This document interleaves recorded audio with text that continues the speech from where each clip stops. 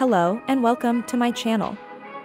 Here you'll find game reviews, playthroughs, and if you're interested in games at all, you've come to the right place. Warning: this material contains plot spoilers and reveals key moments of the game. Student years are perhaps the most turbulent moments in every student's life. It's a time when mistakes are a common occurrence for immature minds. This marks a turning point, after which the fun transforms into a relentless routine of troubles and difficulties. And until that moment comes, one must fully indulge in enjoyment.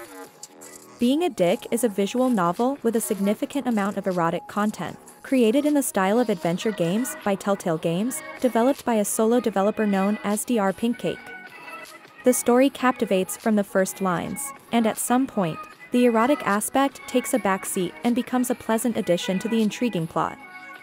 In the game, there are numerous possible paths to follow, and I would like to highlight three main directions: neutral, chick, or DIK. You can play using a guide or try to go through it on your own, which I think would be the better choice for the first playthrough. And, of course, in each of these paths, you will have romantic relationships only with specific girls.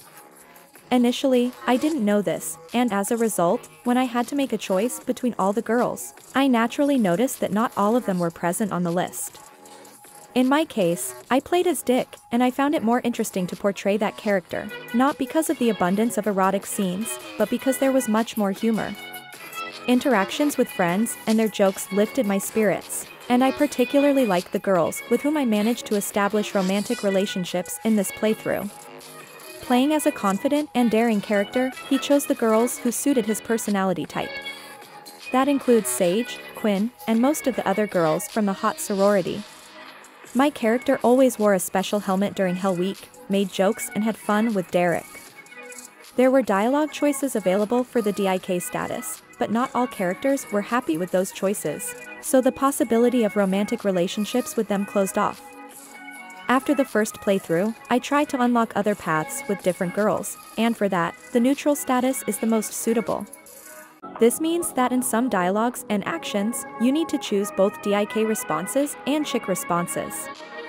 This will give you the opportunity to establish romantic relationships with Jill, Bella, Josie, and Maya. However, in this case, I recommend using a guide to avoid accidentally making mistakes. The chick status is probably more suitable for those who prefer more modest guys, and, well, girls as well.